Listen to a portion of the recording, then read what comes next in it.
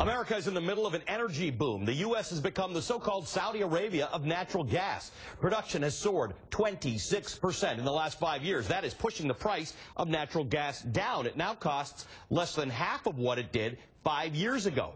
Now, in 2011, natural gas, 99% of it, went to residential, commercial, and industrial use, or was used to create electricity. Less than 1% is used as vehicle fuel, but U.S. trucking firms are looking to push that number higher. Why?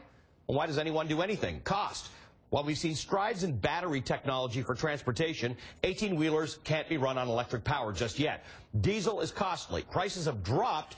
Well, they did drop $2 a gallon, down to $2 a gallon back in 2009, but they've doubled since then. A gallon of diesel costs between $1.50 and $2 more than the equivalent in natural gas. That means the increased cost of a natural gas-powered truck can be paid off in a couple of years.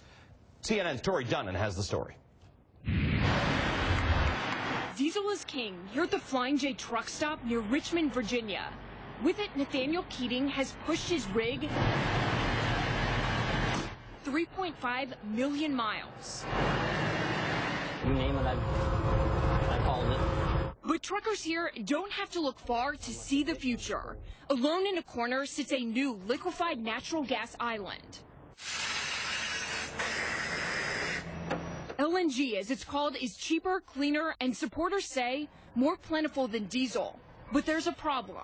Say you want to drive a truck like this coast to coast using only liquid natural gas. Here's what you'd be up against. These are the only open and public LNG fueling stops across the country, and there are actually only 30 of them. A tank of LNG would take you about 700 miles, so going westward from Washington, D.C., unless you go completely out of your way, you'd run out of gas just outside Nashville.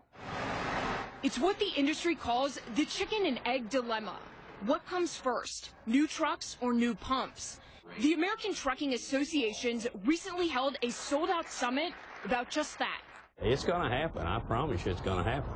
Texas oil man turned natural gas crusader T. Boone Pickens says Henry Ford faced the same problem. If somebody said at that point, Henry, have you thought about it? You don't have any filling stations. He said, oh, gosh, I never thought about that. Well, I'll forget this idea. That's not what he said. He said, don't worry about it. You'll get filling stations. If the car shows up, the filling stations will come. By spring, the number of LNG stops will skyrocket to about 150. But when they'll open is uncertain.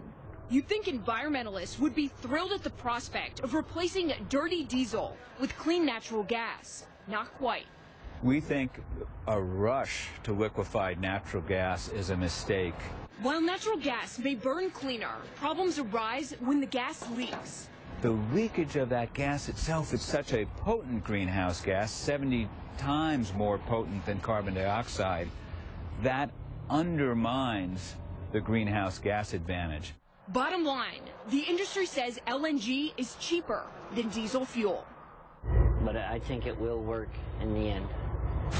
Just a matter of time. A matter of time. Tori Dunnan, CNN, Washington.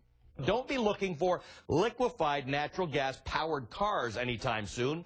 Automakers are starting to develop cars that run on compressed natural gas, CNG, but with just 536 public CNG filling stations across the country, the U.S. is still years away from powering its cars using natural gas.